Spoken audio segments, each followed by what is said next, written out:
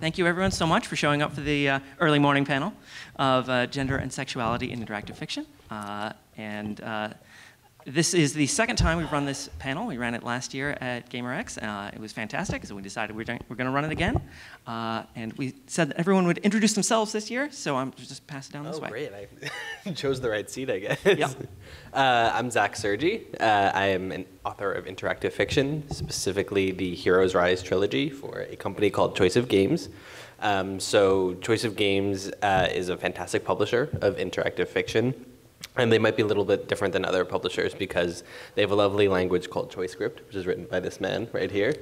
And it's a really cool place because they not only have authors that come and write books for them, but they also have a large fan base of hosted games. So you can go and write your own interactive fiction on their website that they will sometimes publish for you. So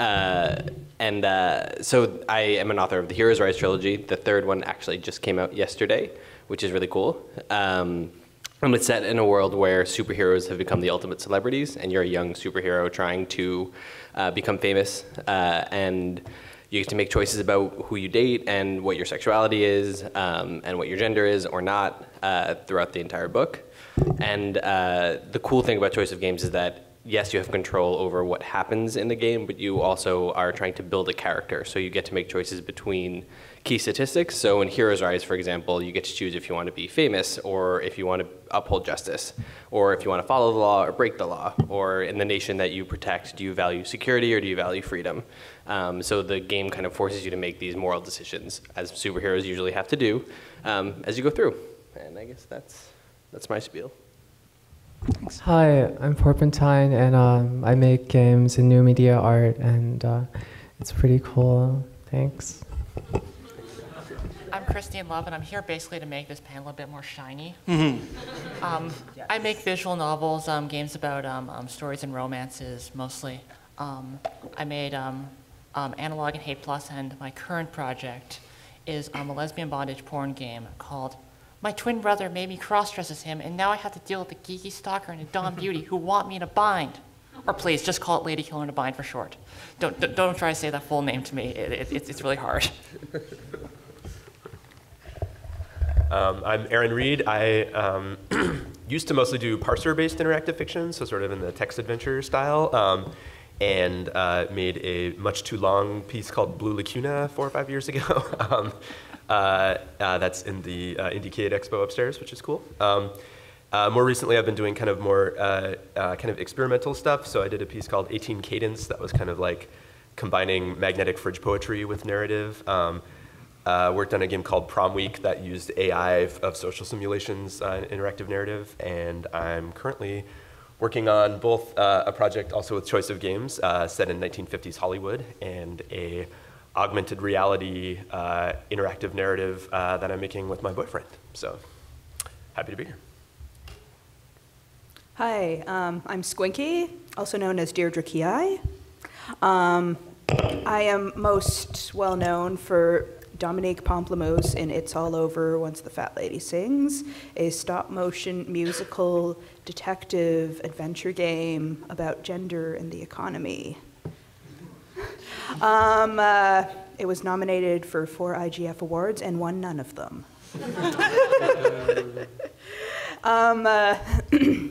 So currently, I am working on even weirder stuff.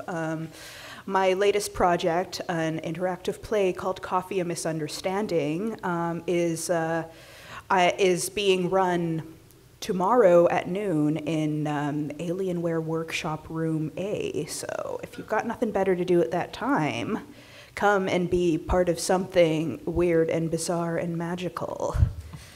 It's really cool. You should all go.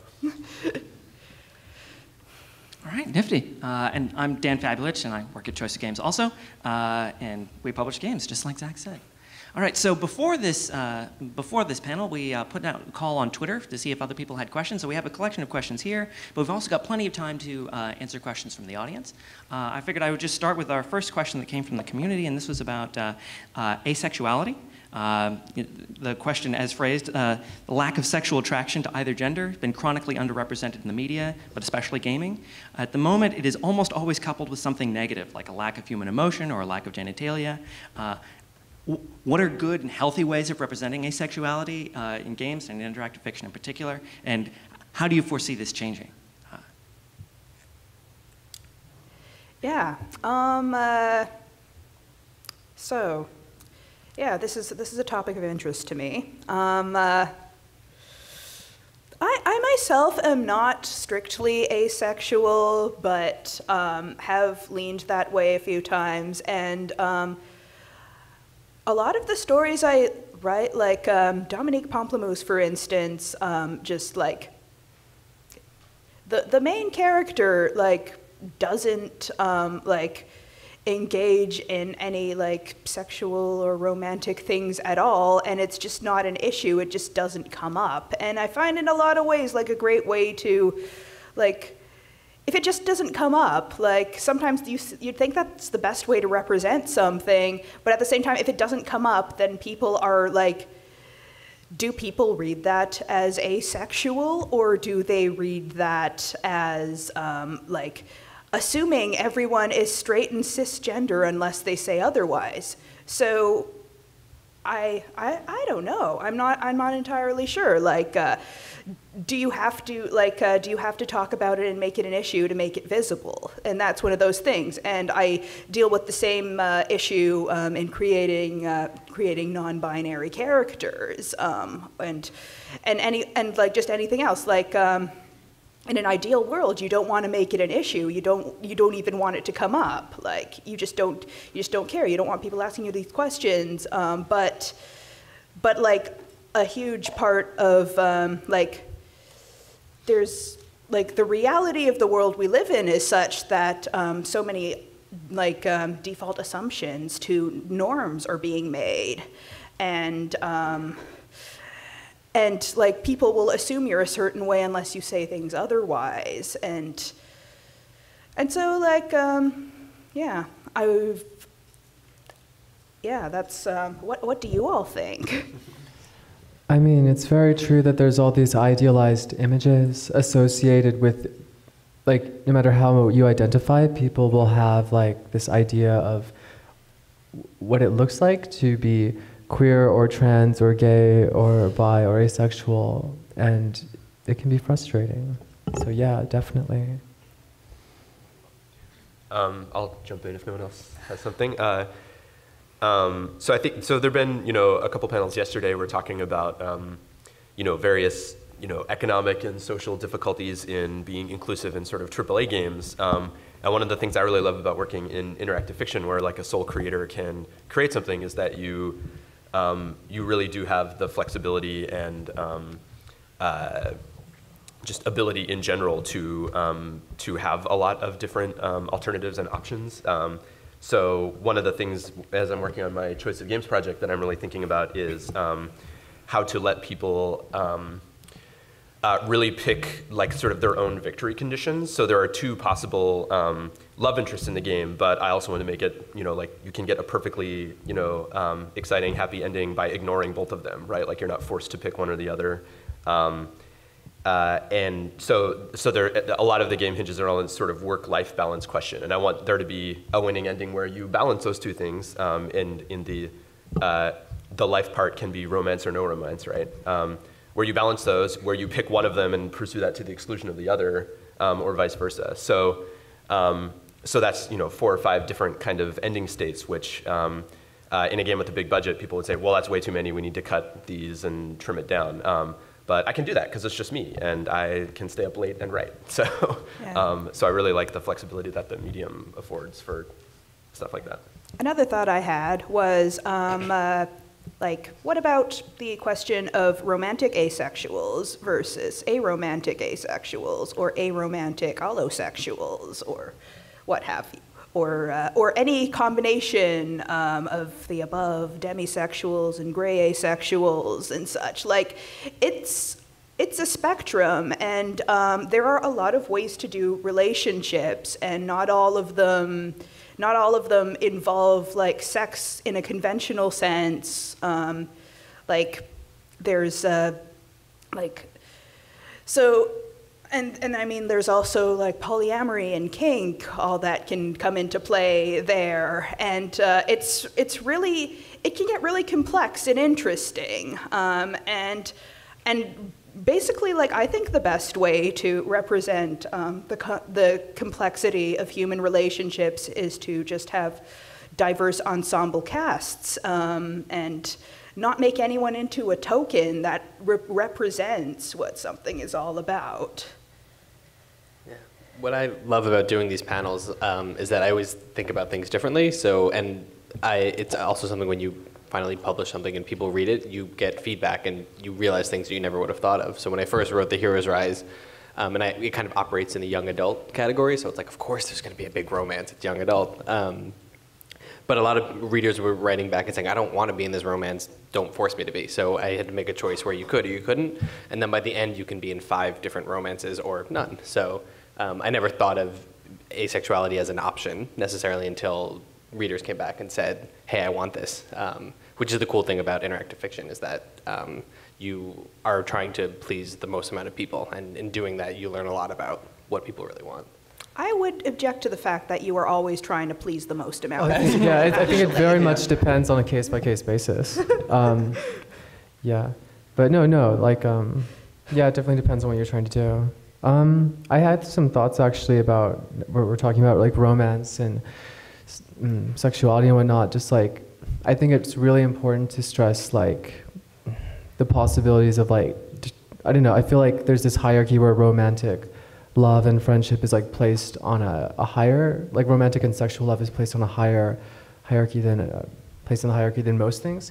And it's really important to emphasize friendships as well and emphasize, because like it's very unstable to like base everything on romantic love. When friendships, I feel, are like the most radical thing to form communities out of, and to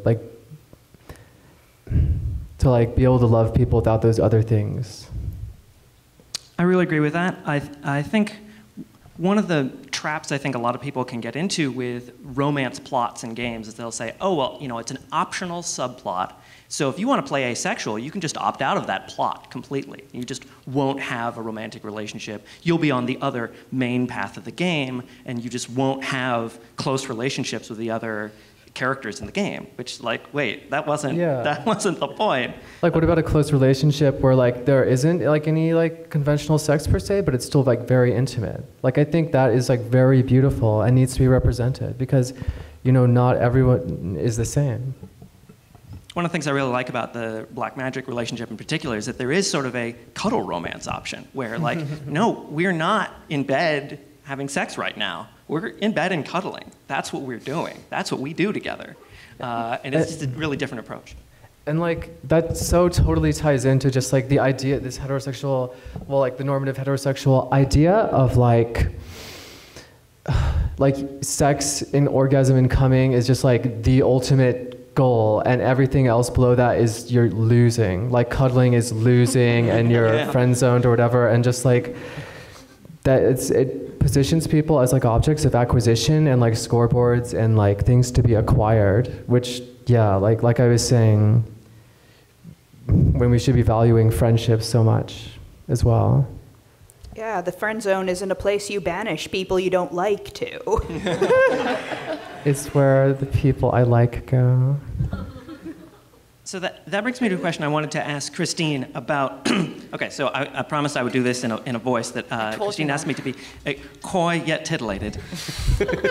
My twin brother made me cross-dress as him, and now I have to deal with a geeky stalker and a dom beauty who want me in a bind. Perfect. All right, thank you. Coy and titillating. I actually usually refer to it by the short acronym Mutipa Makahani Hatitad Waksa'ad Bawamiya.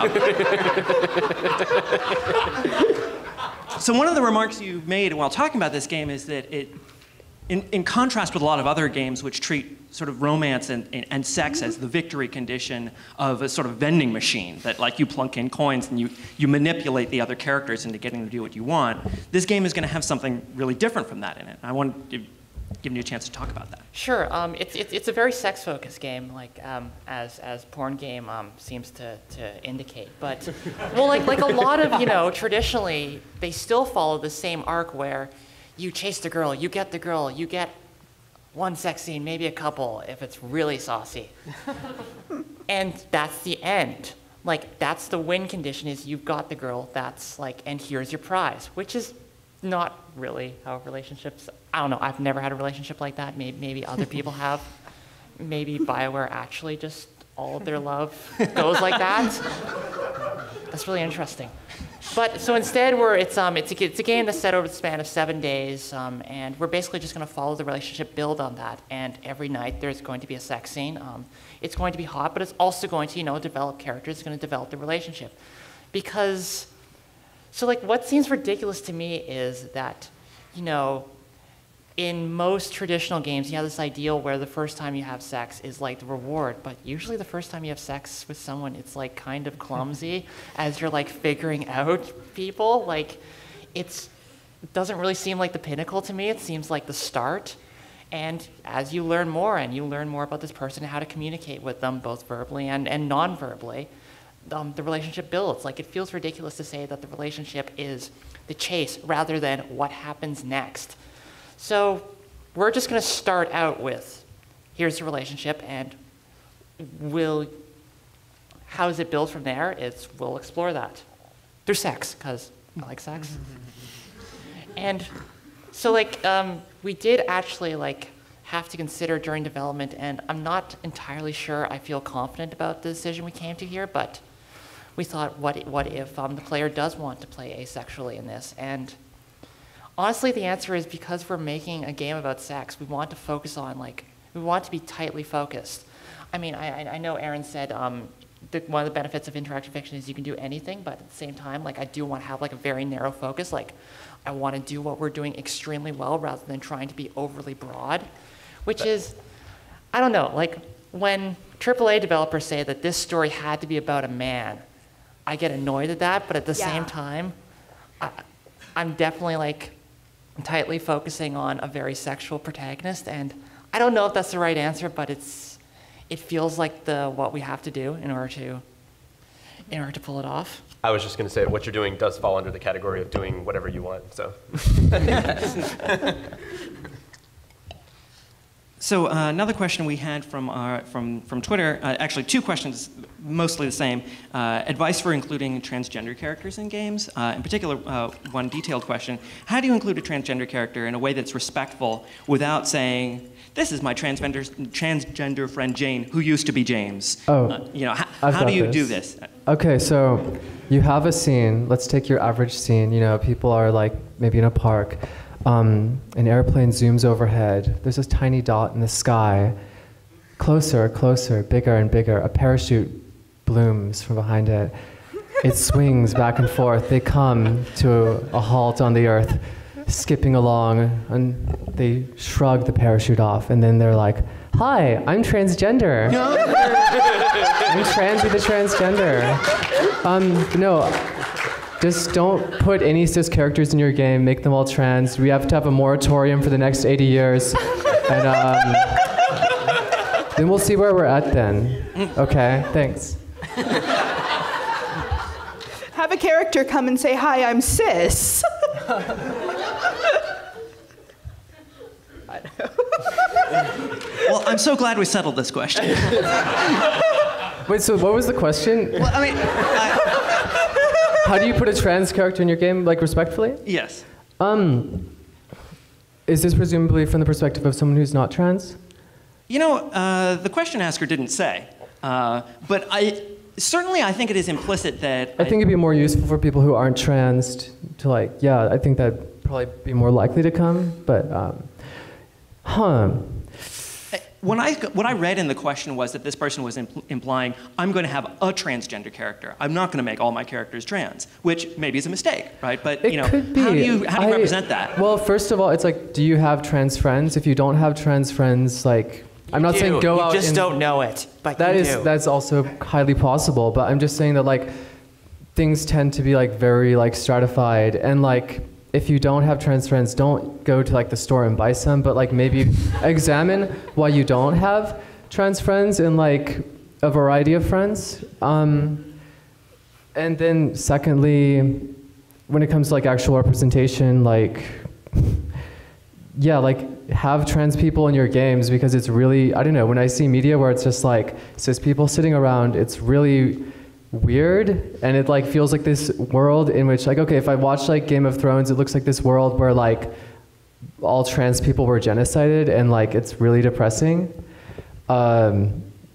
Or like if I go to like a restaurant even IRL and like it's just like all cis people, it just feels kind of depressing. Although that's like every restaurant, but like still, it's like what's wrong with that we don't like actually have people just like sitting around feeling comfortable being trans in public.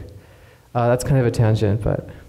Well, let me try to rephrase the question then. I feel like a number of the games of some of the panelists, players have really actively misgendered the PC. Yes. And yes. You know, like the goal was I'm going to have a trans PC, and yet you would have maybe very likely cis players who assumed incorrectly that they were playing a cis character. They insert their cisness inside the What is to be done? Game. All my protagonists are like, they're basically trans for the most part, like, or like a feminine person, certainly. And yeah, people will be like, oh yeah, I was playing this like dude or whatever, because like I do write it with a light touch, like I don't really like super embody it, like, so yeah, like when you do have this like lightness to it, people will insert themselves. And of course, people's default is white and cis and able-bodied. That's like that is the default that everyone assumes. So it's not your fault. How do you overcome this assumption? Is there? I mean, maybe the answer is like, well, just keep making games. It's their fault. It's not my fault. Fair enough. Well, I don't want to point fingers, is I guess my point. That I want to help them learn that there are. Very well. Let's point fingers and help them learn. No? I think like it's certain. I don't know. I think people coming from a position of privilege can certainly do a lot to educate themselves. I hate to say it, but like to stop like treating trans people like they're on a pedestal or of some sort, like whether it's negative or positive. I feel like there's this very clinical approach that I really don't like, and I'd really like to see just more camaraderie and like mingling of people, if that makes sense, instead of like being like, okay, you're trans, you're the token, show up, or like, I don't know. It's hard. It's very hard for me to articulate, actually. Sorry.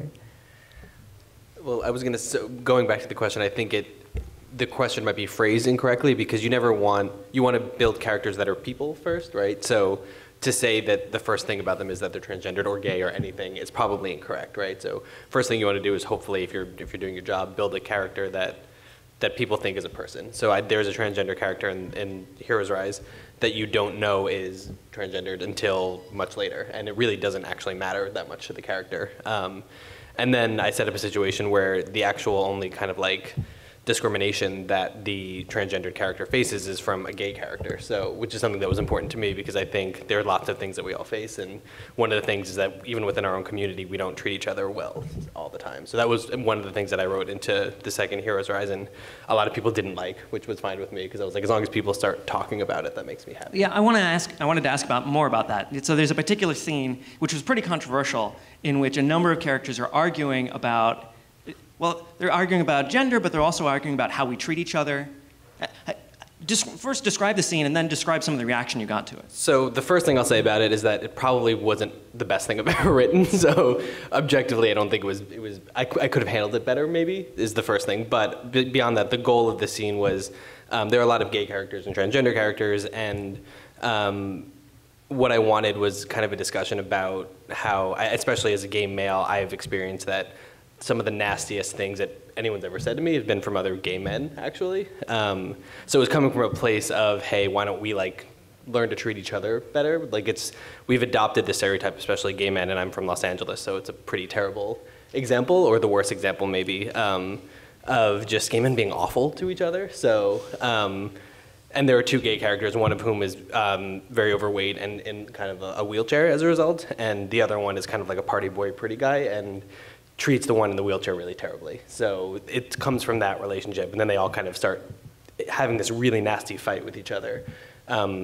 when really what they should be doing is supporting each other. So that was the point of the scene. Whether I achieved it, I don't know. But How do you feel like people reacted to that scene? the people who understood it were like, or even the people who were upset about it, ultimately, if I got to say anything to them, they were talking about it. And I was like, I didn't have any answers in the scene. I just wanted to get people talking about something like this, which ended up happening, so.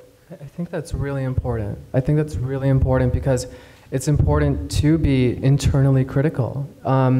Like, it's a form of respectability politics to try to say, like, we have to present ourselves as a marginalized people in a way that is, like, so pure. Like, purity is very stressful. And yeah, like, it's really important to be like, yeah, like, people within this spectrum of queerness or LGBT or whatever term you like to use can be really shit to each other, because there's no way to, like, get the shitness to stop until you, like, actually start talking about it. Let's take some questions from the audience. So I'm going to run down and I'm Audience questions. Isn't there a mic right up there? Oh, well. This is awkward. You have to stand in front of us like a sacrifice, okay? You can stand in front of us any way you like. Yes, that's sacrificially. So I guess that question like made sense to me from the standpoint of like feeling that you can enjoy the narrative of the game better when represented. Because like I can play a AAA game and I can be like, well, of course the Gears of War guys are gay. Like they're not showing any sex on screen, so because they're not showing any sex, I can imagine all the sex I want, and it doesn't conflict with anything they're saying in the game. But aren't they asexual? They're not. Well, but like as I'm saying, like from my headcanon, I can do what I want with Right, it because there's nothing in the game that contradicts it. So I can be like, okay, Link is trans. Like it's always made sense to me. Like Sheik is also, you know, like I can say these things and there's nothing to contradict it. But there's something really powerful about something in the game confirming an identity that doesn't feel represented. So like a light hand can be like really great for people who like want to feel normal. Of course, they all want to feel normal. You know, I'm not that but like yeah, like I feel like that's like how do you give a nod to the people who want to be like, oh, like this person's like me, or this person has similar experiences to me, like without it feeling like. How do I know it's not all in my own head? How do Right, like how is it not just my head canon and I'm doing this to enjoy a game that obviously is made for people who are gonna mostly just like call me slurs in multiplayer, like, you know. Everyone in Gears of War is trans. They're deeply repressing a lot of things. I can confirm this. Nintendo told me this directly.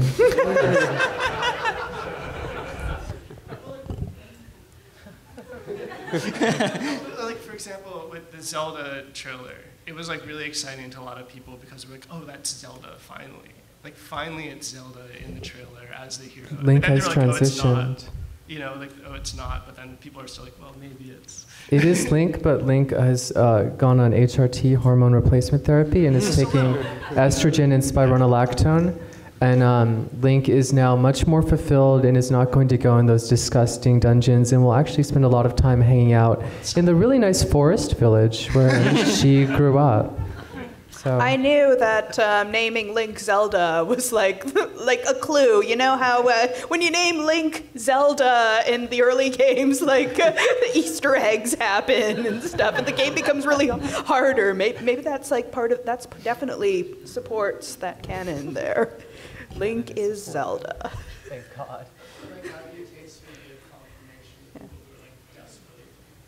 You could always pull a J.K. Rowling and be like. No. I don't think that's. I don't think it's like super meaningful. I don't know. I'm not looking for that within AAA games at all. Even like because I feel that even when you get trans representation within AAA, it's going to be so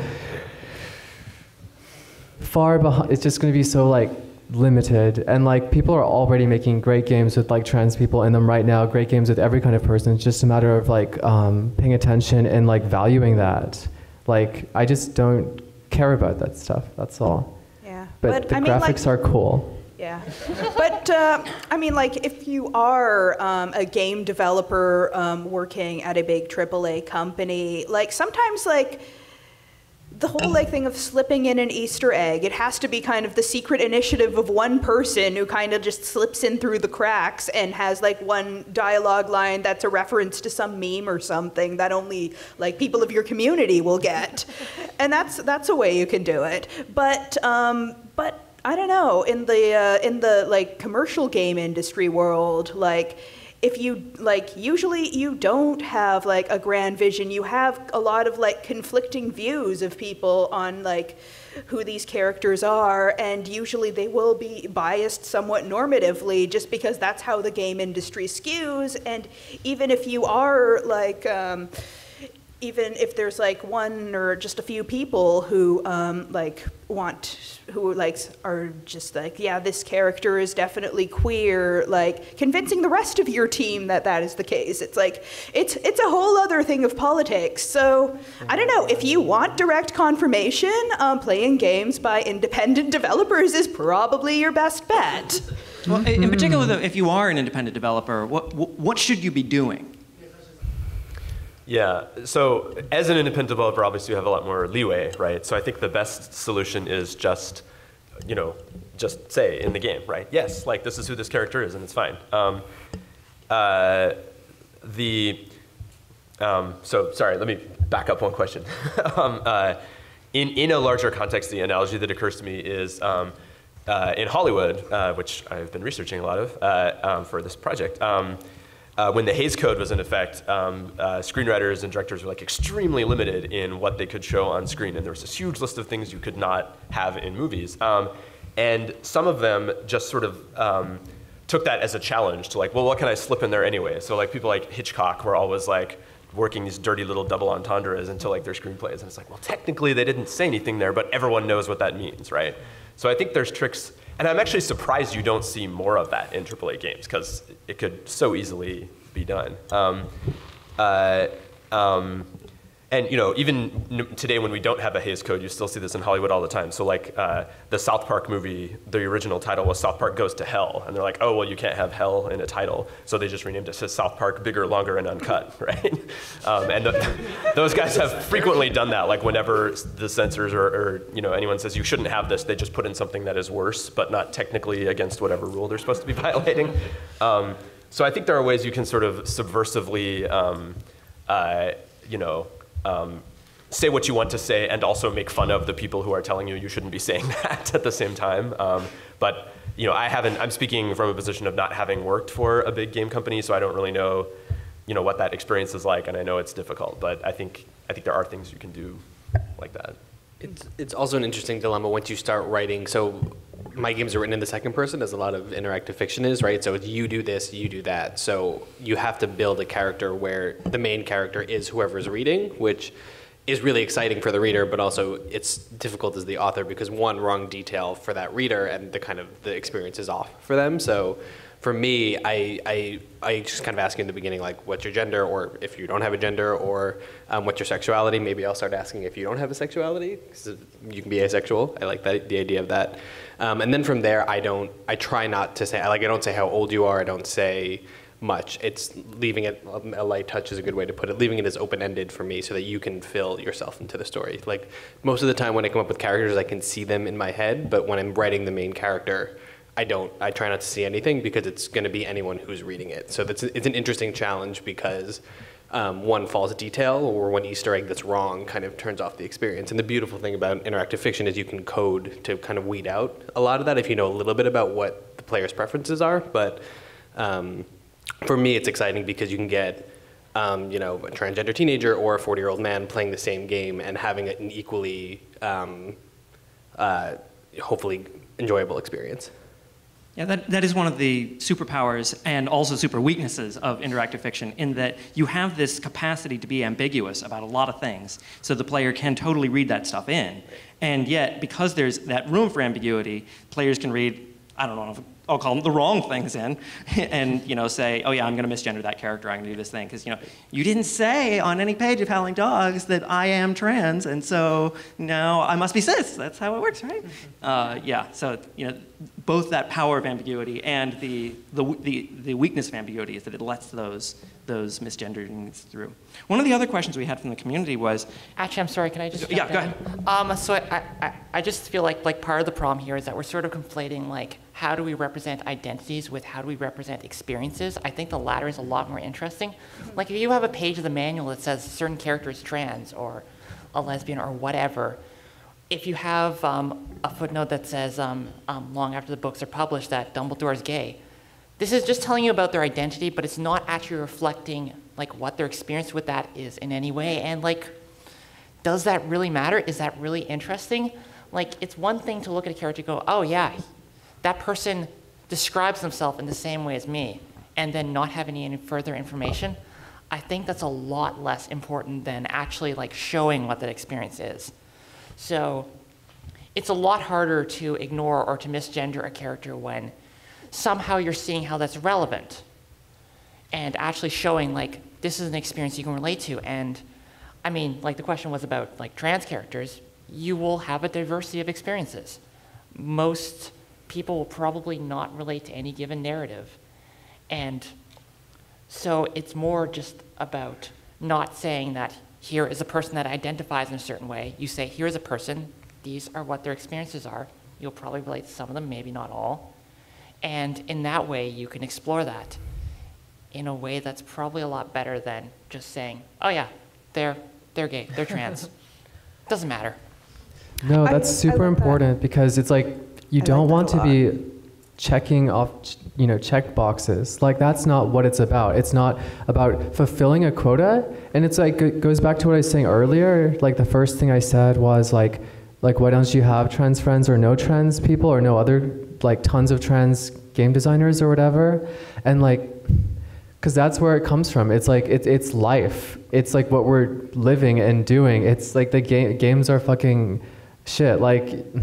Make a game after you're good at life. I don't know. That sounds bullshit, but yeah, it kind of is. I don't know. No, it is. No. That's not what I meant at all. Redact that. I just mean have actual relationships with other trans people, with trans people where you're showing them respect and getting to know them and stuff. That's the best way to do it, honestly. About experience, that is so important because not everyone's experiences are the same. It's like you were alluding to, okay, one trans person is not another trans person, it's not another trans person. When we say trans, I feel a lot of times in a lot of scenes that trans kind of is conflated to mean white and skinny and able-bodied and all these other things that it cannot possibly, and when it has that attachment, okay, an example from my experience would be when people say the word woman, I feel depressed. When I see a lot of feminist rhetoric going around that talks about women, I know they're talking about cis women. And that's an example of how a lot of feminism can be more depressing and more harmful than even this oppressive status quo would be. So I think representing those experiences is really important because I didn't go to college. I'm super poor. I'm not, I deal with chronic pain, and a lot of those things are not represented when people say trans or woman or whatever. And that's super important to me as an artist to be you don't have to do those things or be those things. You still deserve respect. And that's a valid experience. Yeah. I have a lot of things to say, so I hope I get to all of them because you've just there's a lot of thoughts going on. I'm really sorry. I'm bad at panels. Okay, so. All right, so one thing I have been doing lately on the topic of experiences versus identity is that when you're designing a game, especially if you write code at all, when you have characters, you will usually like have attributes of your characters, like usually when you're designing, when you are modeling a character in code, you will like give them a gender, like male, female, or male, female, non-binary, or male, female, whatever, all these things, and all sorts of other attributes. I have stopped doing that because identity is weird and fluid and incomprehensible. I have trouble like expressing what my gender identity is and what my sexuality is.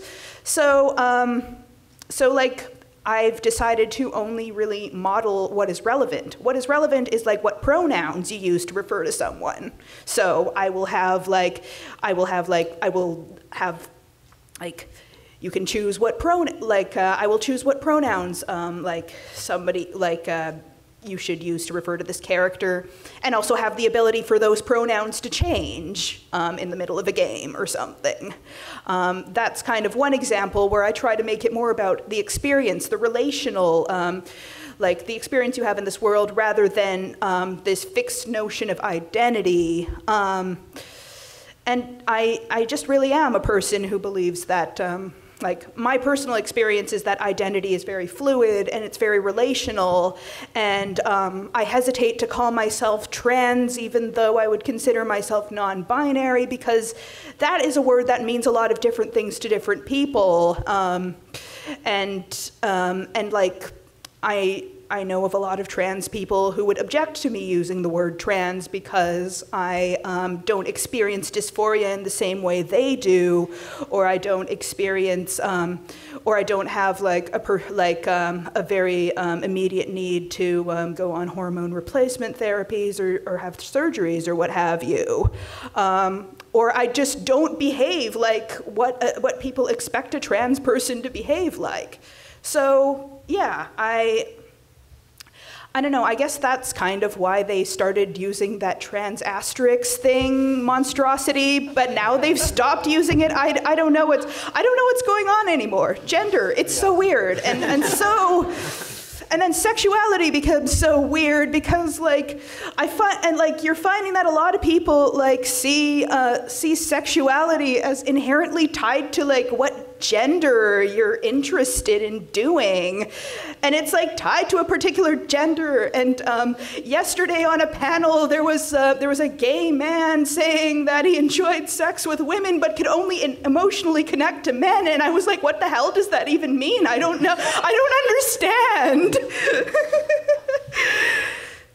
So there's that. Like, the words don't make sense anymore. The words don't even make any sense to me. So it's just, for me, it's all about people. It's like the individual relationships you have with others and the relationships you have with a group, like friendships, like Porpentine was saying. It's exactly that. And experiences.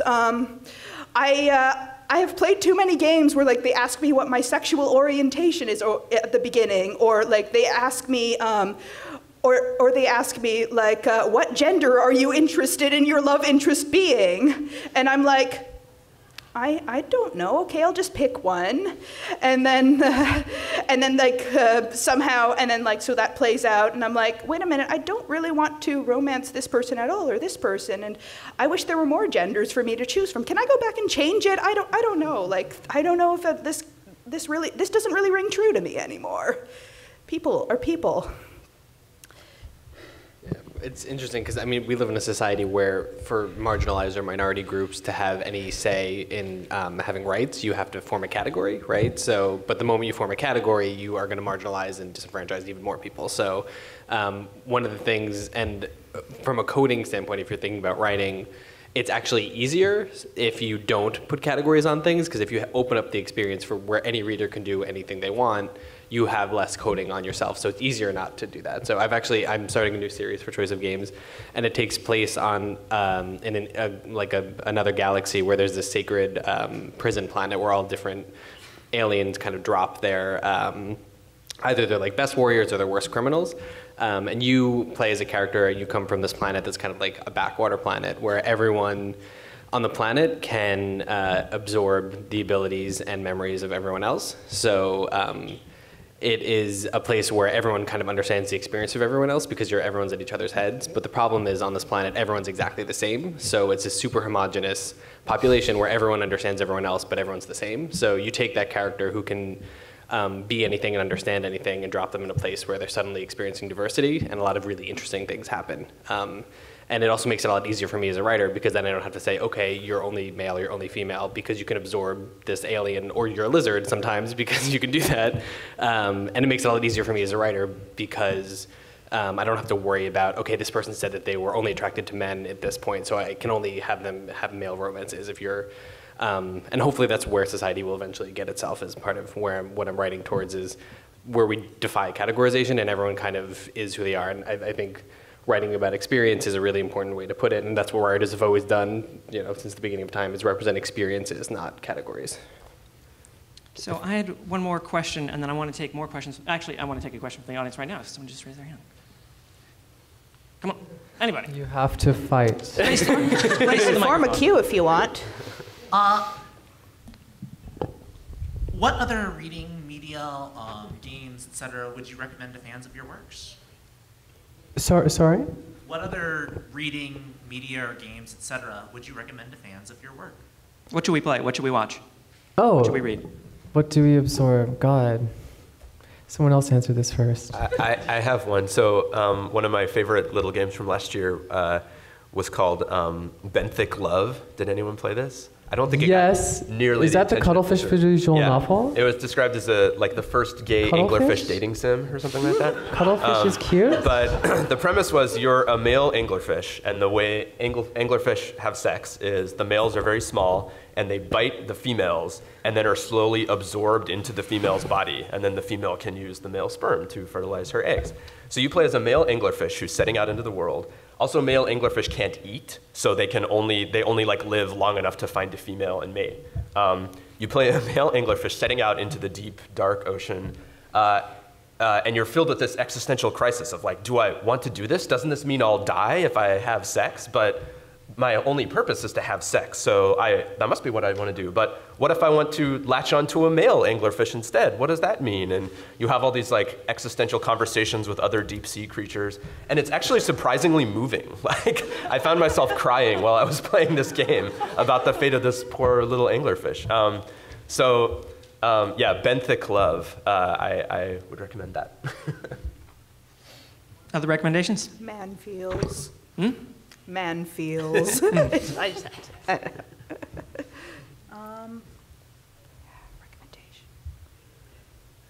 Recommendation. Were you going to say something? I wasn't sure. sure. You can go ahead. Go ahead. Okay, all right. I don't know, I guess just a lot of stuff I'll just go through the categories. I've been reading, I read Nevada, and that was really good, and I read High Life, and I read The Sluts, and those are the 3 books that I really liked that I last read. Musically, I like a lot of Chopped Screwed, R&B and pop, and SCA, and let's see. Movie-wise, I really liked Upstream Color recently, and Paprika, Mind Game, Under the Skin. Has anyone seen Under the Skin? Yeah. It's about Scarlett Johansson, and she is an alien, and she drives around in this car in Scotland, and she picks up male-presenting hitchhikers and seduces them and takes them back to her lair, where she drains their organs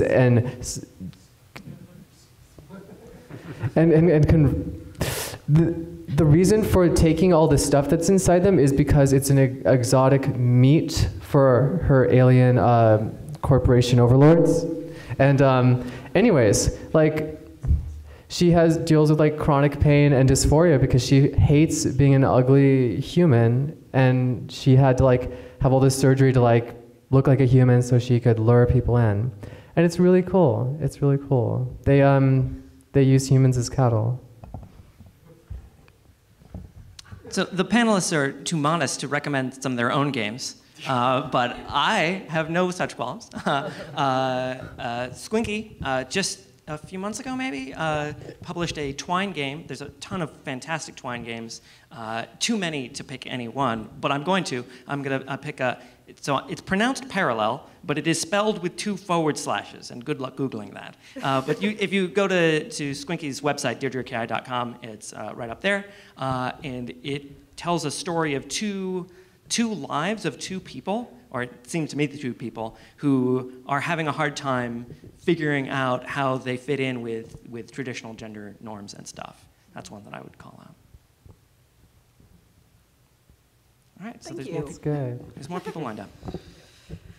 So I was just wondering, like, I guess the core of the question is being able to customize your character's identity even worth it anymore? Because as you mentioned, Christine, like identity versus experience. So like, and you know, from a practical standpoint, if you were to like, to have your player choose the character's identity in the beginning, you can't really practically like tailor the rest of the entire story to really reflect on that identity. Like you can't like pick, okay, my character's not neurotypical, and then everyone else just reacts completely the same as they would otherwise. I mean, in a perfect world they would, but you know, stories wouldn't be interesting in a perfect world.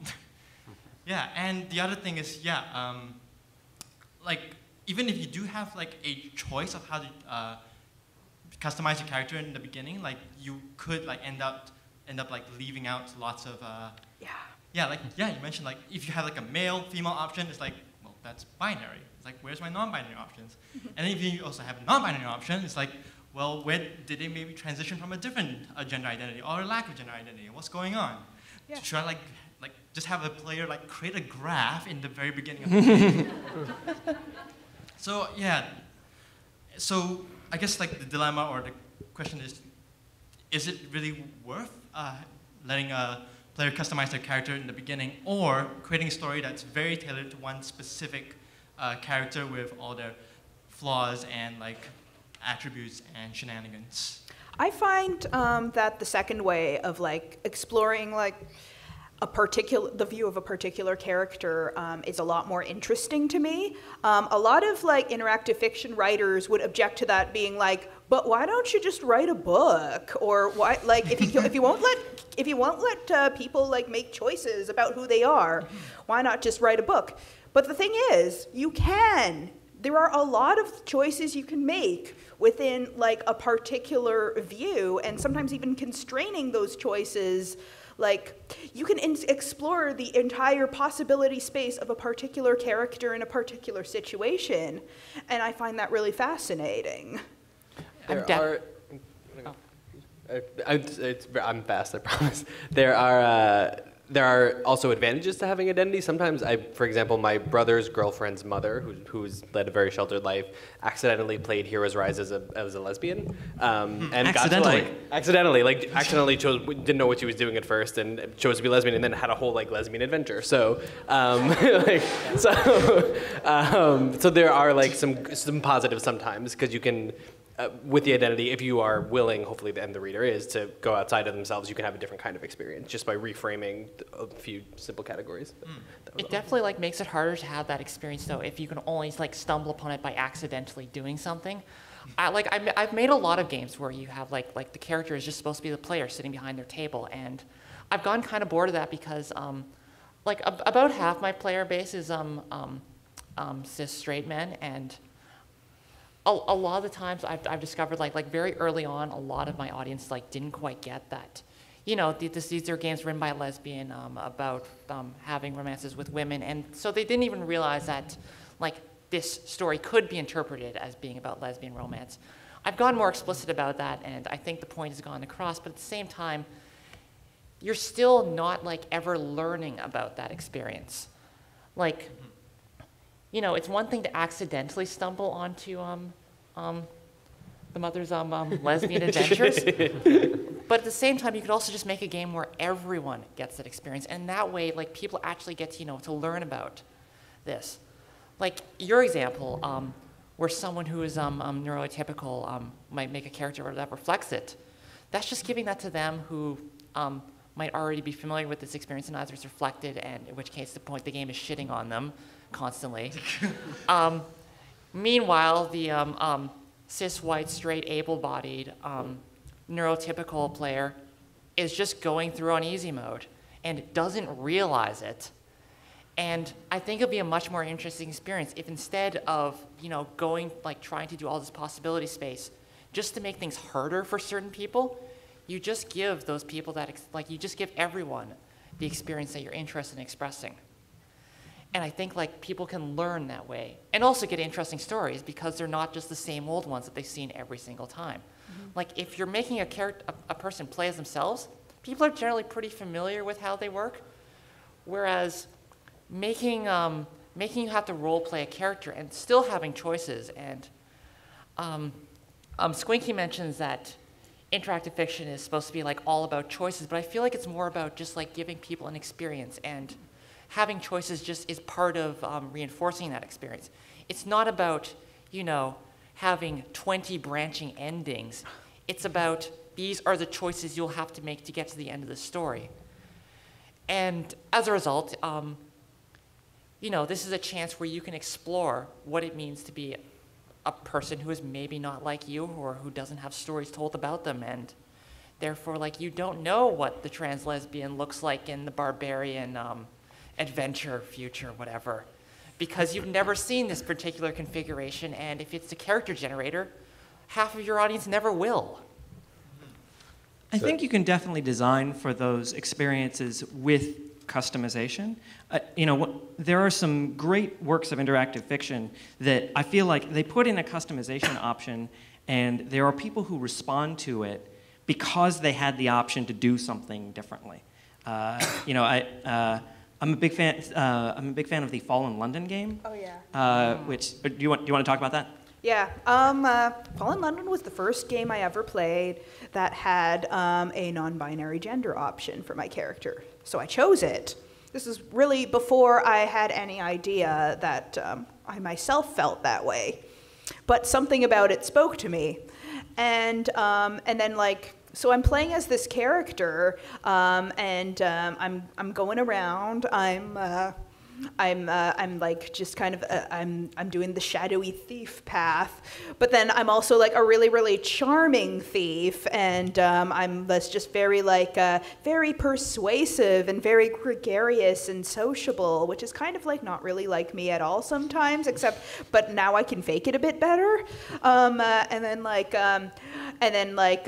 decided I was able to have my character sleep with men and women and variations thereupon, and it was kind of oh, this is interesting.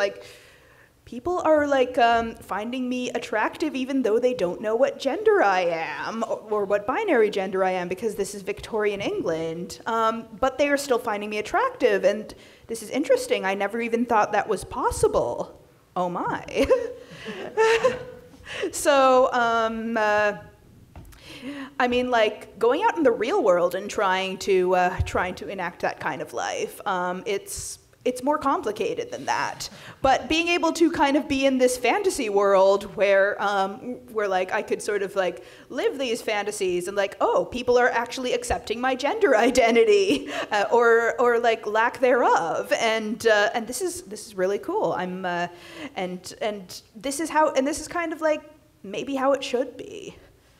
One of the things I really liked about how they posed the non-binary gender option was that they said, well, are you male or female, or how dare you ask me this? We took a similar option in a game I worked on, Choice of the Dragon, in which you are a dragon who terrorizes the countryside. And we asked you, are you male or female, or neither, or both, or unknown, or you would dare to ask me this?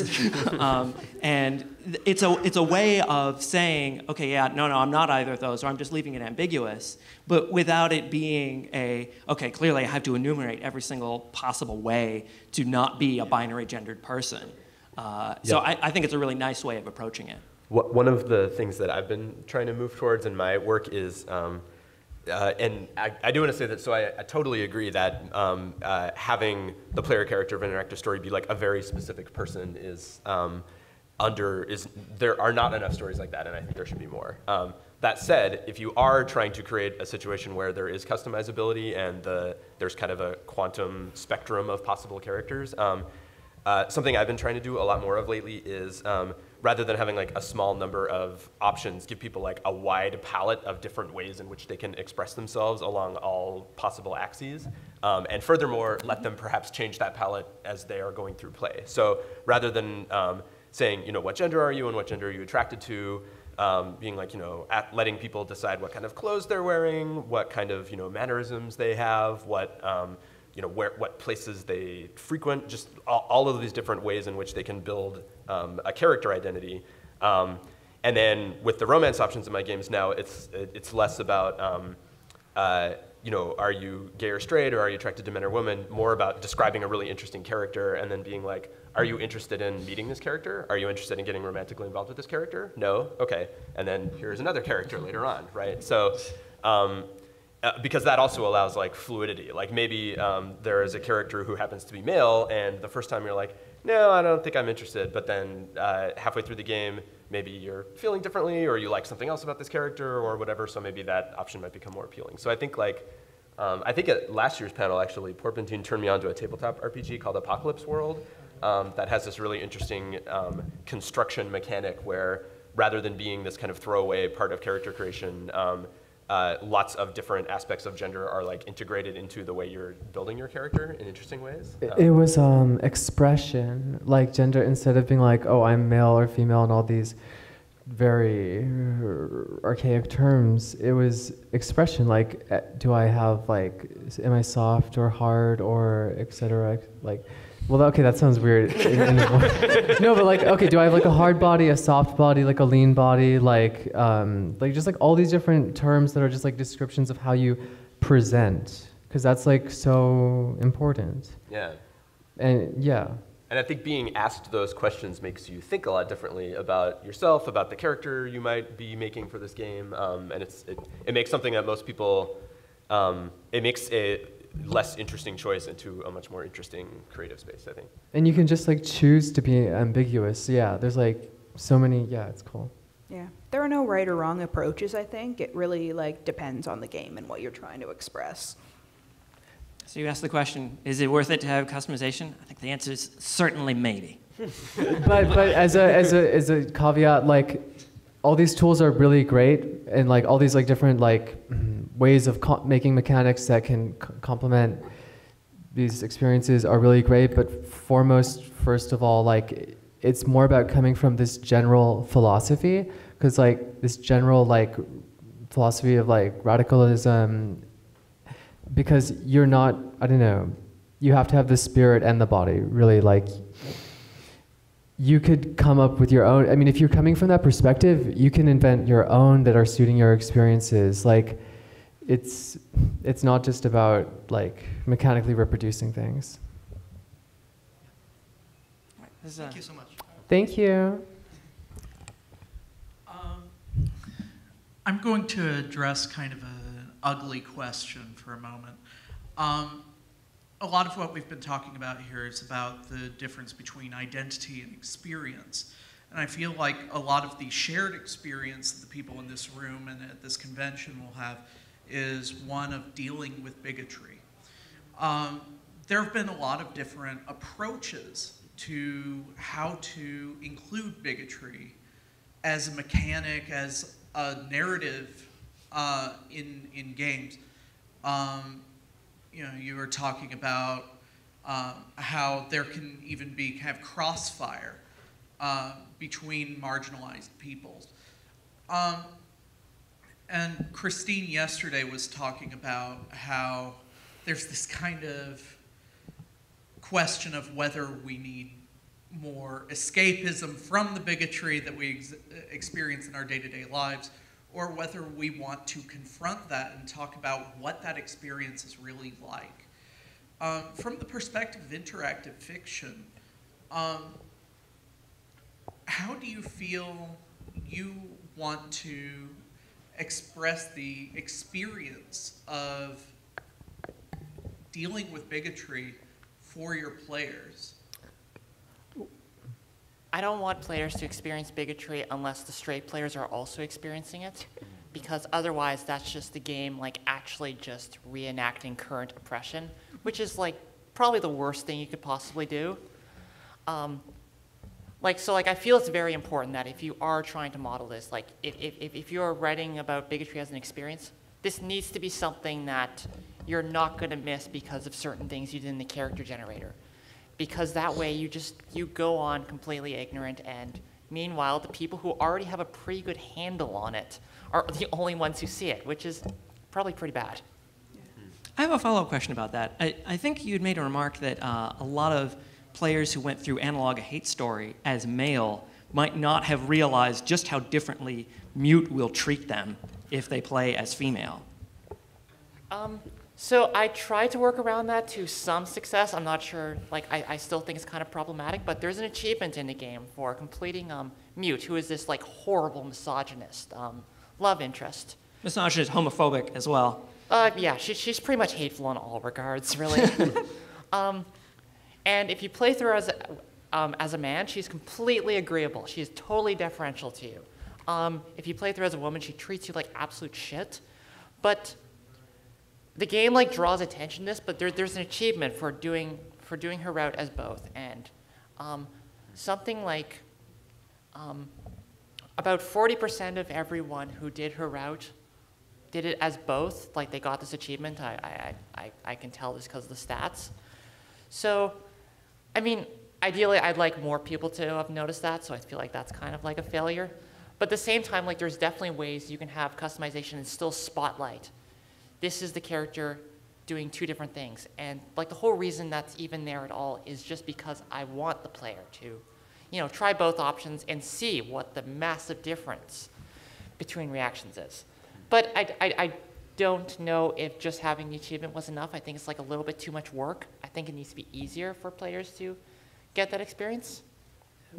For me, one of my goals in writing Heroes Rise was if I was going to give, I love choose your own adventure fiction as a kid, and if I had read something when I was 8 or 10 or 12 that allowed me to be a gay character and kind of experience a world where that was okay and everyone was fine with it, it would have meant a lot to me. So that was one of the goals I wanted when I was writing Heroes Rise. I kind of took the X-Men approach to bigotry in terms of everyone has powers in this world, and you end up being one of these power people who has this like new class of powers that everyone's terrified of, and you get a lot of hatred and bigotry from that. So it has nothing to do with the kind of traditional reasons you get bigotry, but I did want to include an experience for anyone who's reading of like, this is what it's like to have people hate you for absolutely no reason. So I took the X-Men approach, which is not terribly original, but it works. I like portraying microaggressions, which is particularly fun in a game. You can just I don't know, the big bigotry stuff, like that's important to deal with. Like sometimes when I'm writing a story, sometimes I have more trouble dealing with like the big macro oppressions, but kind of like more of the microaggressions, like say Dominique constantly being asked if they're a boy or a girl or what have you by every NPC character in the game. It's like, and then like trying to figure out and also like deflecting that in a multitude of ways, and even players getting really annoyed. It's like, why do people keep asking that question? And it's like, and then sometimes people just think that's bad writing. It's like, but it's like, no, this is on purpose. This is really what it's like to be asked and put into a category all the time. This is really annoying. I'm annoying you on purpose. I wrote a game called Imposter Syndrome where you play a woman of color speaking at a tech conference who is plagued with a lot of self-doubt in her interior monologue. The people who got it really got it. People who experience that kind of self-doubt, even if they are being successful and doing awesome things. Everyone else was like, I hate this character. She just has such bad self-esteem. Why is she so down on herself? And then and also this is a game with very little player agency. There was a choice where you're like, do you look at the comments or not? And then it's a false choice. You could if you pick the don't read the comments option, it goes like, oh, of course you're going to read the comments, you idiot, because. Yeah, that's it's like, and then some people got upset, being like, no, that wasn't a real choice. You didn't give me a real choice there. And I'm like, yeah, that's how it feels. I'm sorry. Yeah, I think it's a really hard problem, and especially I think if you're dealing with a story that's set like in a less tolerant time, right? So like I think a lot of stuff. Like my tendency often, and like Heroes Rise is kind of set in like a slightly near future where like things are much happier and everything can be great. But so it's really interesting with writing the story set in 50s Hollywood, which is like an incredibly gendered, incredibly intolerant time period. And then so I'm facing this exact question. I don't have any good answers yet. I'm still thinking about it. But do you write something that lets people have read something that's escapist and fun? Or is that not really honoring the actual issues that were going on and the actual issues people might have with their identity? But I think Christine's comment of not having only one path be one where players experience that is super valid too. So I think it requires a lot of thought is all I can say right now. And also when you're talking about historical fiction, this is slightly off on tangent, but there's also this issue of, are we just looking at like the completely dominant narrative that's going on here? Yeah, well, yeah. Like, 50s Hollywood is probably a great example because it's clearly not as straight-laced as the image is supposed to be presenting. Right. I had the same thing in Analog, which is about history, but it's like looking at the people that history is not written about. And so I mean, like, escapism is probably out of the question, but at the same time, you can like definitely, look at these sort of either social environments or identities that would sort of sweep under the carpet, Right. but we're still definitely like allowed to exist. Right. Yeah. Another great approach to bigotry was in your game, Don't Take It Personally, Babe, It Just Ain't Your Story. It's also set in the slightly near future, I think, where I believe a plurality of the characters, it's a high school setting game, are gay. But there is just one bigot who is in the minority and is getting increasingly frustrated at how no one is participating in bigotry with her. She has some colorful language she uses to describe it, but she feels like she's constantly being surrounded by gay people who are being mean to her for no reason other than she's being mean to them constantly throughout. And just sort of isolating her and putting her in a box and making it obvious that she's the villain here really tells a story, I feel like, for the rest of society. I don't know. I feel like that was kind of a failure on my writing because she's not really supposed to be a hateful bigot. She's just hateful. Like, and not like, she is just specifically trying to hurt the gay couple. She is just specifically using like what's gonna work. She would be just as angry if her ex-boyfriend was with a woman. She is like just deliberately trying to break them up. And it's like, I feel like it's not really exploring actual bigotry, which is always much more complex than that. She is just, that character is just a destructive force of nature, really. I don't think there's anything to learn from her about dealing with like actual bigots who are usually much more subtle and more effective. Yeah, I feel like it's not good for learning about dealing about bigotry. I feel like it's a good example for the sort of people who might have wanted to be a bigot and be like, this is what will happen to you. This is what someday. You look like. You look like the worst person, the worst, pettiest person. Yeah. Well, it's really important to realize that like bigotry or whatever isn't like these people that you can just point to as being the bad ones or whatever. It's everyone. Everyone is bigoted because you're born bigoted, and by kind of creating these cartoonish constructs, it really is erasing one's own responsibility. And like people have said, it's the subtle stuff. Like I don't get a lot of people like throwing slurs at me, but I do get a lot of people achieving the effect of those slurs with euphemisms and whatnot. Like, there's so many microaggressions that I deal with, and we don't have a lot of narratives around those microaggressions and just hurtful things. There's a line of folks behind. Hi. Hello. So I was just curious on your thoughts on my experience with RPGs and interactive fiction, where I love finding stories where I can be queer or bisexual or cripplingly shy or things like that, where I have a lot of serious health problems and things like that that really influence how I experience being around people. And that really affected how the fact that I don't comprehend gender, I don't understand it, but I just think people are wonderful. So when I interact with people in RPGs, I try to get my experience, but that's never really possible because nobody seems to quite understand that regardless of all my trying and researching and all that, I can't comprehend something I've never experienced. So I was curious about what you think about how the various things that you've experienced and parts of your personality interact with your sexuality and your gender. Yeah. I want to jump in. You seem like the sort of person who I would want to play a game written by you. That I was actually thinking the same thing. I was like, yes. where's your game? Very much. Yeah. I'm working on learning how to write. Yeah. So thank you. Thank you. You, yeah.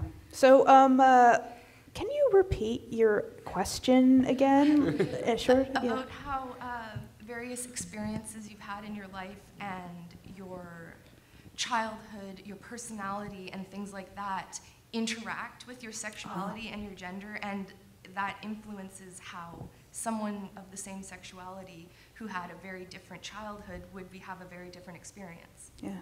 Well, Oh, that's a tough one. I'm a person of color, for one thing. I'm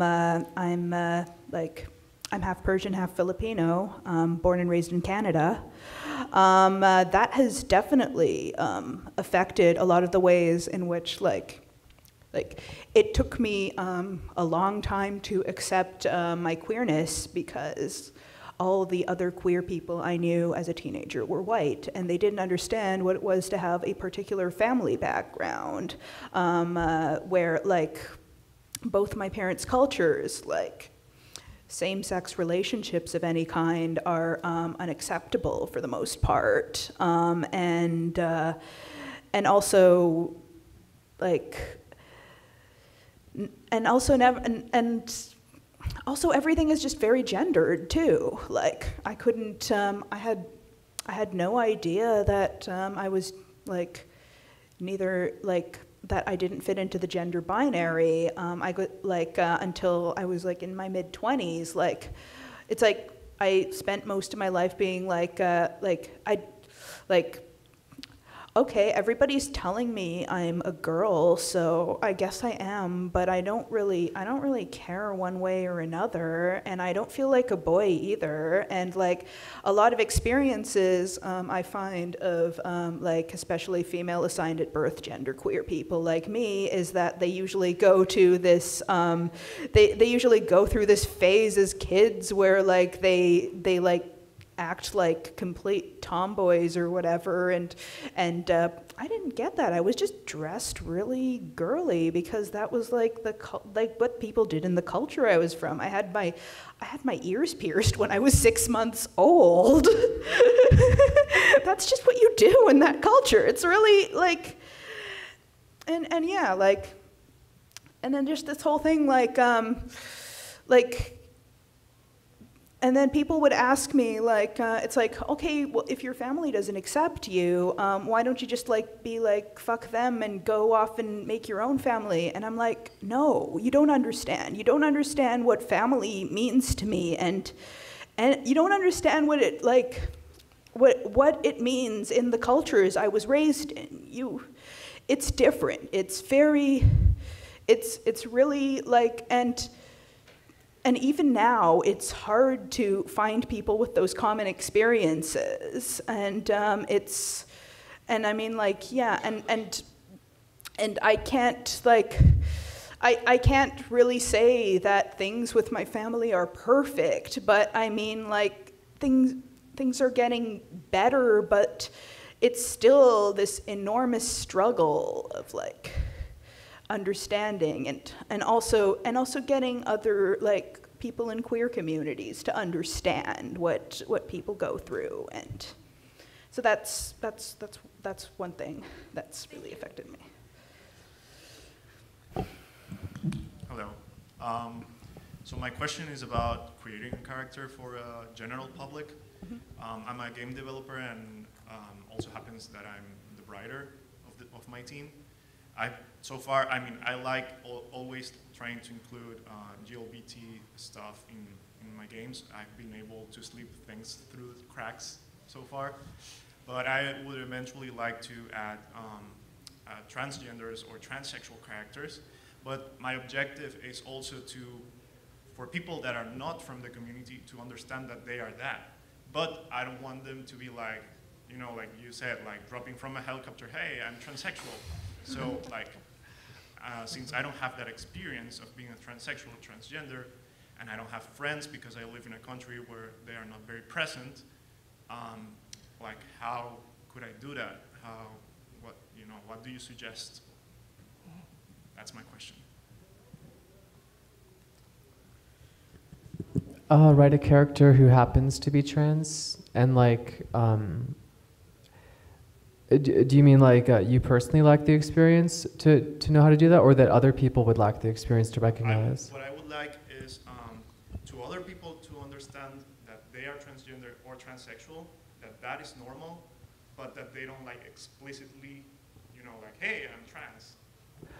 I guess there's a lot of ways to do that. I mean, like, it depends on like the medium. I mean, okay, like conveying that someone is trans is like really complex, and like everyone has a different way of being trans. Like, you know, you can't always tell. Sometimes due to the nature of societies we may live in, you know, it's really obvious, but that's like a hugely contextual thing. Like, okay, for me, when I think about my own personal experiences, I think like, oh, like I take estrogen once a day, I take Spiro twice a day. Maybe you'll see me with like my little, you know, hormone vials or whatever. I have features associated with masculinity or testosterone or whatever. My voice might be a different, you know, pitch from the norm.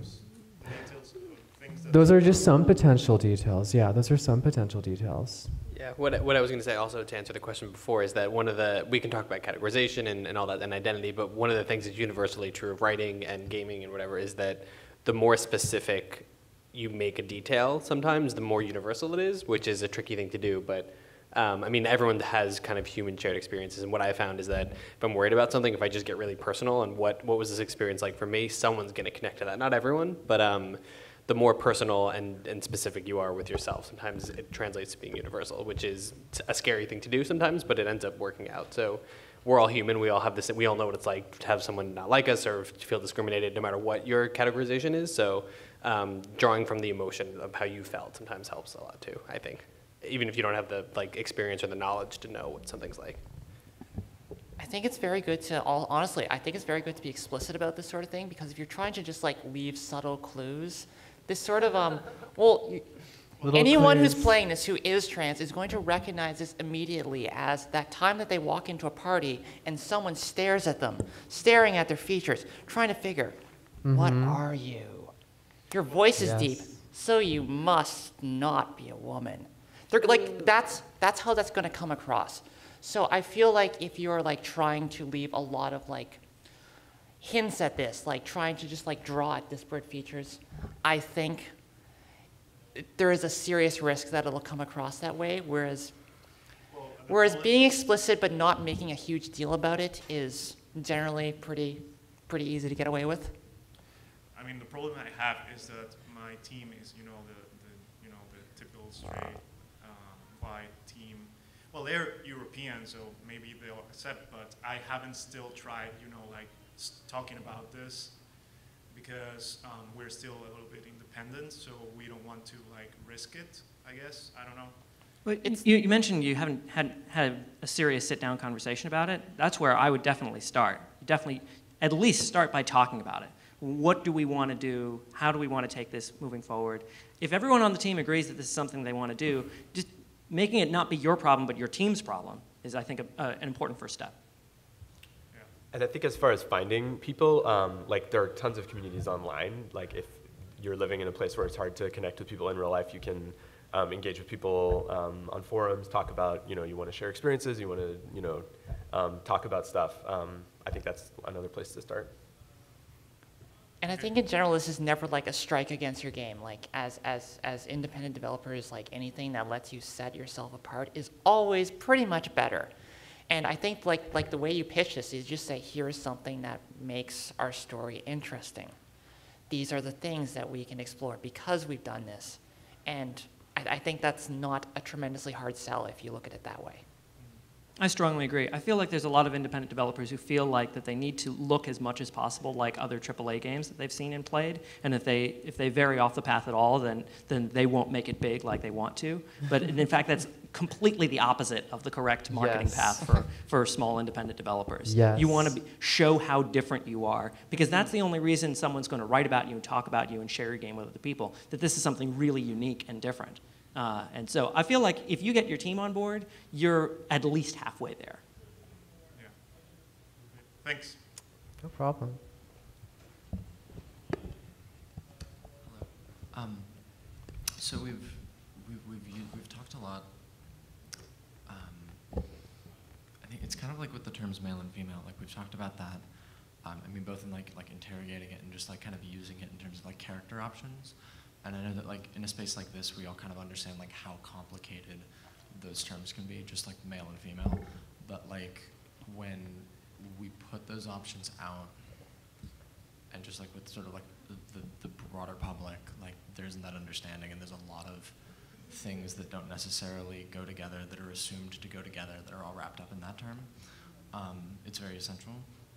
And I was wondering if like, because we talked about like making like sort of blank slate protagonists, or making like specific experience protagonists, and also kind of ways to like broaden the gap. But I was wondering if like rather than like making a specific protagonist, or like broadening the customization options to include like cis male, trans male, cis female, trans female, generic, non-binary, other. I am so not generic. What's that? Oh no, I'm sorry. Like in the. Not to say that. I'm just teasing. Of programming a lot of options into like a customization thing. Like what would it look like to have like a customizable game that acknowledges but refuses male and female, or like the problematic, not necessarily as a personal identifier, but like the larger system that we understand that in. Probably focus on like expression instead of like the terms involved, because like the terms themselves are like pretty determined by a neoliberal Western society, and like that inflicts its versions of transness on the rest of the world, its versions of LGBT on the rest of the world, instead of assuming that maybe they have their own valid systems in terms of their own. But yeah, like we were talking about Apocalypse World earlier, like expression, like focus on like the things that you like to project about yourself, not those terms. Yeah, I think it wouldn't be, yeah. I would love to see a game that does that, because if you think about like character customization screens in RPGs, like for like facial features and stuff, right? It's like you choose like male or female, and then you have a bunch of sliders, but like there's not really any reason you could just have the sliders, right? Yeah. Like, so I think it's hard socially, but I think technically it's not that hard at all. And like pronouns is another thing that comes up, but like you can write without using pronouns. It's maybe like a little awkward, but that's also a surmountable problem, I think. So I think there are, I would love to see a game like that. Maybe we should.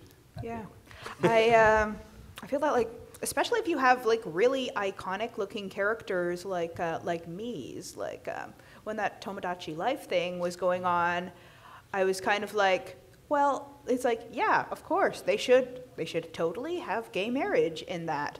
but why are we even gendering these cartoon characters at all? Like, the whole thing was that, like, you could make a female character look really, really male if you wanted to, because the customization options were so extensive. The only thing was you couldn't give, like, certain people facial hair or what have you. But it's like, okay, why is there that artificial limitation? Why don't we just, like, okay, these are like just very like generic looking people, and like why don't we just like give them the entire toolbox of clothing and hairstyles and facial hair and what have you, and just like pick and choose, mix and match all of the above, and just have some fun. Yes.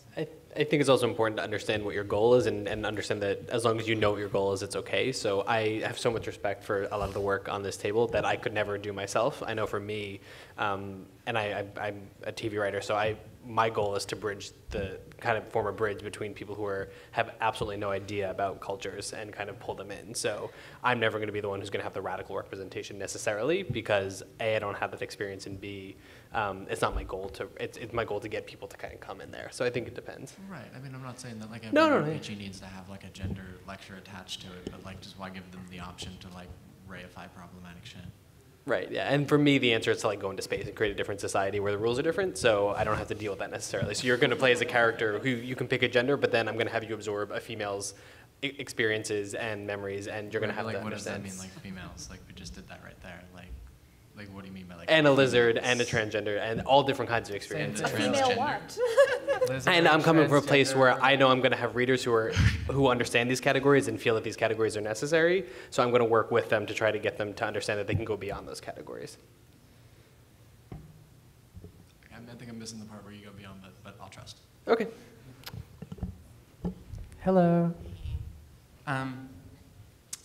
So obviously a lot of people who are attending this con are not as you welcome in like AAA or professional gaming industry spaces, but luckily there are a lot of tools now for like creating games and making IF, like Twine or Inform 7 or Game Maker or I guess proprietary software. I was wondering if maybe the panel could talk a little bit about your preferences or about how the different systems might change how we approach these discussions when you're making a game in these different systems. I really obviously like Twine a lot. I think it's super accessible. I also use Game Maker. I've used Inform 7. Inform 7 was probably the first thing I ever used. I made some kind of cool stuff in it, but I really clicked with Twine. I use Game Maker to make graphical stuff, and those are kind of like my two tools, Twine and Game Maker. What do you think?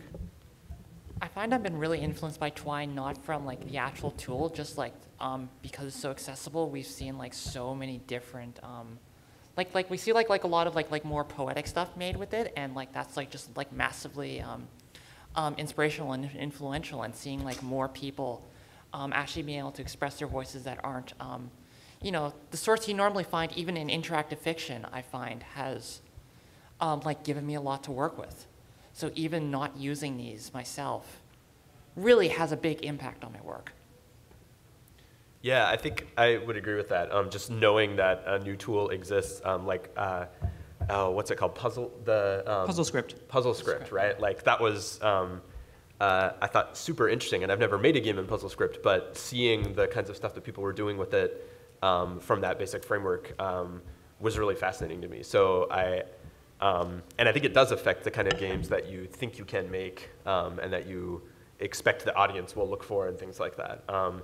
I have been, so the last couple games I've made have been entirely custom systems, which takes a lot of time, and you spend a lot of your time dealing with frustrating, stuff that doesn't have anything to do with your story. So I wouldn't recommend that. Something I would like to get better at doing is finishing those projects with not only the story I made, but also tools for other people to make things using that same framework. Because I think the more, like having a thriving ecosystem of different tool sets is really critical for letting people express themselves in as many different ways as possible, I guess. So, so anyone who is working on a tool and is not sure that it's done yet and doesn't want to show it to anyone, throw it up somewhere and make a post about it. Because even if even if it's buggy and not finished, someone else might say, oh, that's perfect, I want to help with this, or oh, that gives me an idea for another tool or whatever. So get the stuff out there, I think is what I would say. Yeah, I've been doing the roll my own thing for my last couple of big projects. But even then, it's like, Dominique Pamplemousse was entirely done in like Flash and ActionScript. And my current project, Coffee and Misunderstanding, is all in JavaScript. So these are like, it's kind of like this middle ground between like, all right, I'm not doing like any serious heavy engine code, but there are tools that like, but I can program. I mean, like I can program enough that I know when I need an adult. It's basically like, I'm all about like using whatever weird things are available to you, and that's not just programming, but other things you have. Like, if you play music, like incorporate music into your game somehow. If you knit, incorporate knitting into your game somehow. Yeah. And like just draw and like take your inspiration from all sorts of weird places. Like I was having a conversation with some folks about how like all my hobbies wind up turning into work because I keep incorporating my hobbies into my work just because like it's like, oh, I get inspiration from the weirdest places, and this is great. That said, sometimes if I just want to make a game with a bunch of links in it, Twine is what I will go to because it is like the best thing for that right now. One follow-up question I wanted to ask about that. I don't know if anybody wants to take this. What kind of stories might be better written in something like Twine? What kind of stories might be better written in Inform?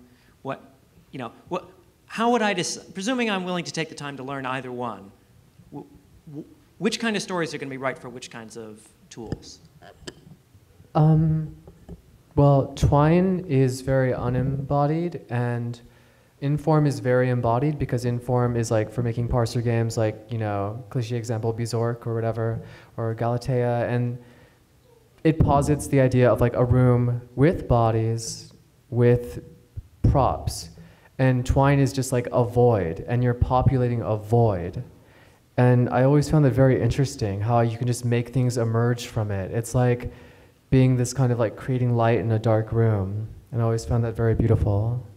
As for the kind of stories you can make with it, I don't know, I found stuff where, I don't know, I can be much more fluid and adaptive with it than with Inform. Like I'd say experimental stuff is really good in Twine, like poetic stuff is really good in Twine because like I don't know, a lot of poetry is like the juxtaposition of like really like visceral fragments even. Like even prose poetry would be the juxtaposition of like stuff that's like not necessarily connected in the way that it would have to be connected in Inform. Although people do cool experimental stuff in Inform, but you have to kind of wrest a little away from that, I feel, perhaps. Yeah, the whole thing about having a world model, which is what like the embodiment is all about. Like you are modeling a world, you are modeling a room, and it's like you are like telling the system that there is a room and that there are people in there, and these people have all these various attributes. And then one cool thing you can do with that, maybe not necessarily with Inform in particular, but I guess the most interesting potential for creating a more embodied space is in like having AI and letting emergent behavior happen in the simulation, things that you wouldn't expect. That in itself is a sort of like queering of like storytelling and like game design and behavior. Like sometimes like emergent behaviors were happening that you, the author, were not expecting, and you can be like, huh, interesting. And Aaron actually probably has more interesting things to say about that. Yeah, I would agree. I want to say I really thought Porpentine's description of the difference between like Twine and Inform was really beautiful. But agreed. I like thinking that.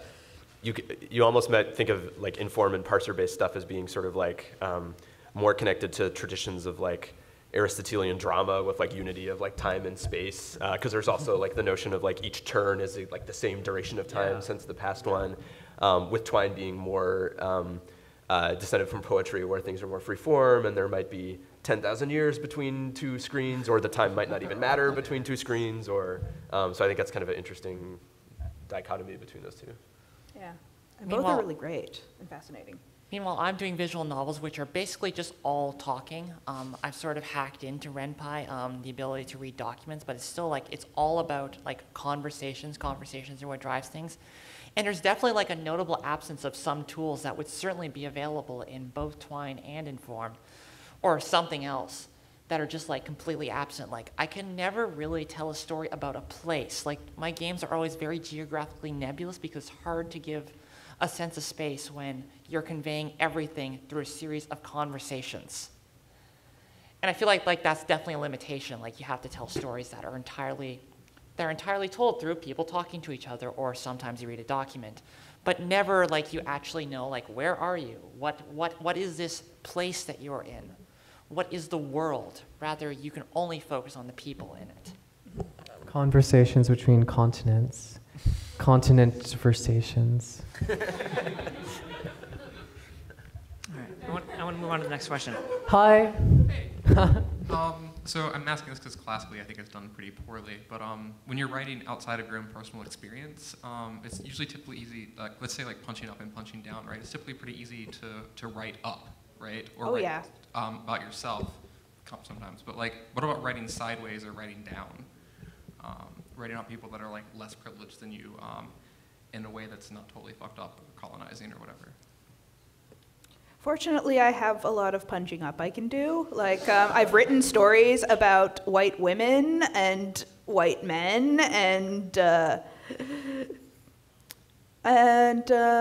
yeah, and I mean, like, actually for a while, like, I didn't really want to write about, like, my own personal experiences as much because, like, I wanted a bit of distance. And actually, like the first writing I did was all about, this is so weird, it was all about, like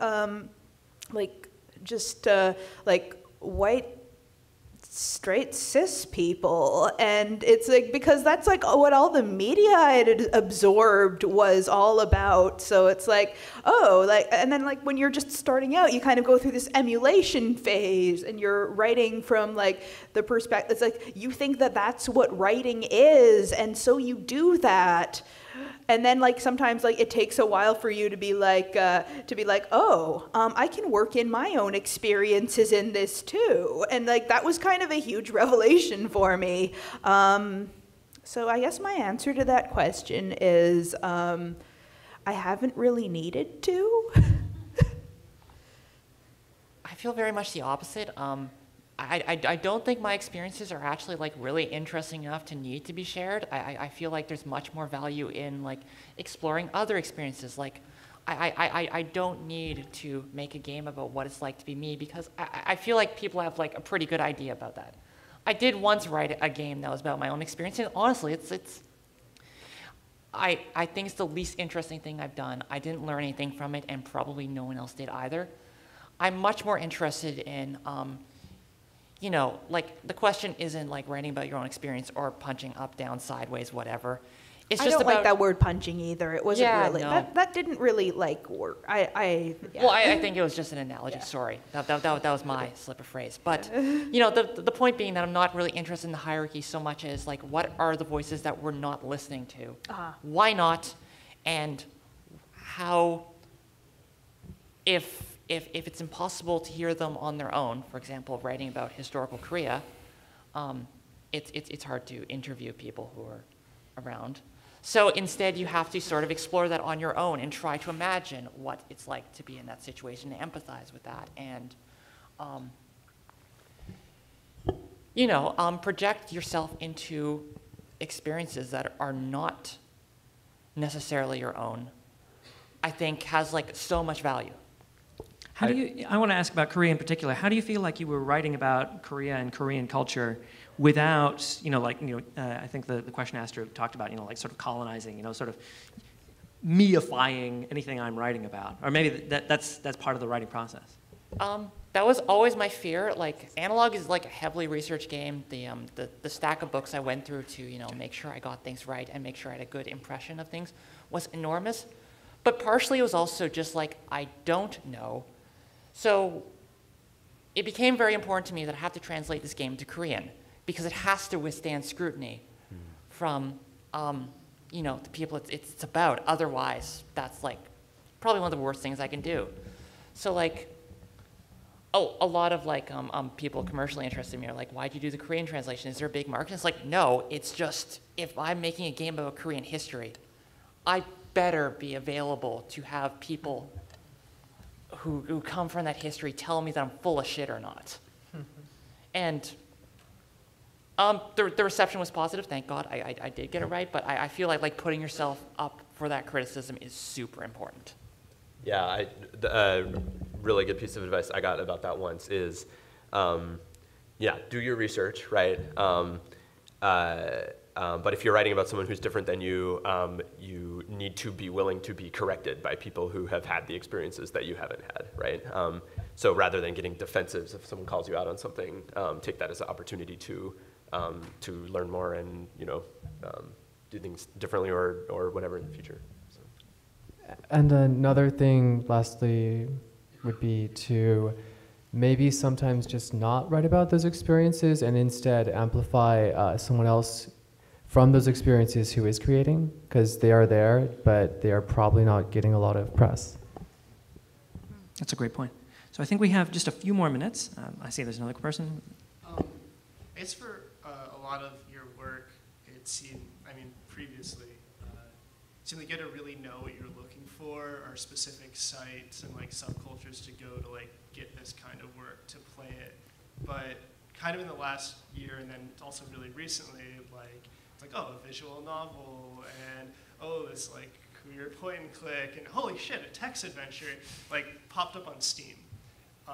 And while I like play games off Steam, like to me that was like something like I noticed very specifically. So I was curious like how this and possibly other mainstream or like bundles and other things has exposed you to new audiences and like, what that experience has been like, that kind of thing.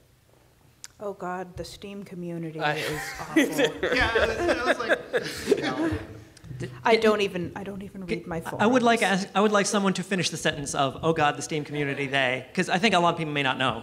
So it has been one, my Heroes Rise just got on Steam, which is wonderful, and I think it's the first text-based that Choice of Games kind of broke through, and it has been wonderful that it's opened up to a whole new audience of people who are so excited about it, but it has also opened us up to a whole slew of really vicious people, especially because when you're dealing with a text game, people on Steam aren't used to experiencing that, so a lot of people are coming looking for a much more robust gaming experience than they're going to get. So you just have to be prepared for that, and especially if you're doing something different, you're always going to have to be prepared for people to love it and people to really hate it. So, but it's your job to kind of withstand that. Yeah. I think receiving receiving a larger volume of vitriol has kind of been a good sign for me, like that, my work is reaching people who aren't like kind of my immediate like circle of friends and other people who are more likely to be interested in my work. It's kind of like, it's like penetrating out there, and people are like, and some people like a vocal minority are getting upset about it, but a silent majority are actually buying the game, and hey, cool, that's kind of neat, yay. And like random, and then meanwhile more random people are like kind of popping in to say nice things, and then I'm like, oh hey, that was nice and unexpected. How do you deal with the trolls? Everybody here, I imagine, is going to need to deal. Yeah. All right, let's plan B then. Yeah. I sit on my bed and pet the cats and eat ice cream. Sex in the City and ice cream is my personal. But I try to tell myself, good or bad, give as much weight to what is written as they took time to do it. So they probably you took a year to write this, and they took 3 minutes to write whatever they wrote. So good or bad, take 3 minutes to think about it and move on is my rule personally. I installed a browser extension that means I can no longer see 4chan. That was the most important thing I've probably ever done in my life. Just doesn't exist. What is that place? We just don't know. They're certainly not saying anything about me anymore because they just popped out of existence. It's really quite mysterious. Wow. I would just add for anybody who does get their game on Steam, I know Valve has said that they want to open up Steam to a lot more people starting very soon. The Steam forums have a lot of moderation tools that you can use to mute posts, delete posts, use them. Hire a professional extrovert to do it for you. Yes, someone should be deleting the evil. And there are people who just hang out on Steam who want to post evil. Just, oh, here's a new game. I wonder what evil I shall post there. I don't know how they found this game unless they were literally lying in wait to post some horrible, horrible, horrible things. Well, they're always on the front page, so. Yeah, I guess that's, and then they're like, oh, I'm going to click on that instead. Yeah, but they got stuff to say and you don't want to hear it. Thank you. Have a good support system is what I would say. Sorry? I'd say have a good support system because like no one else is going to back you up except for like your immediate friends. Like the only people who are going to be there for you are ultimately like, you need to have people you trust, people who are your friends. Like because you are building an alternative system that does not really exist yet. Like every person who is doing something different is like, yeah, like you can't depend on this existing system. You need to like really, it's like growing plants on Mars. You need to have all these tests and like test the soil for like metals and like hydroponics, and you need to like develop a dome. But that's like a metaphor. All right, I think we are out of time. Thank you everybody so much for coming. Great questions. Thank you so much for the panelists.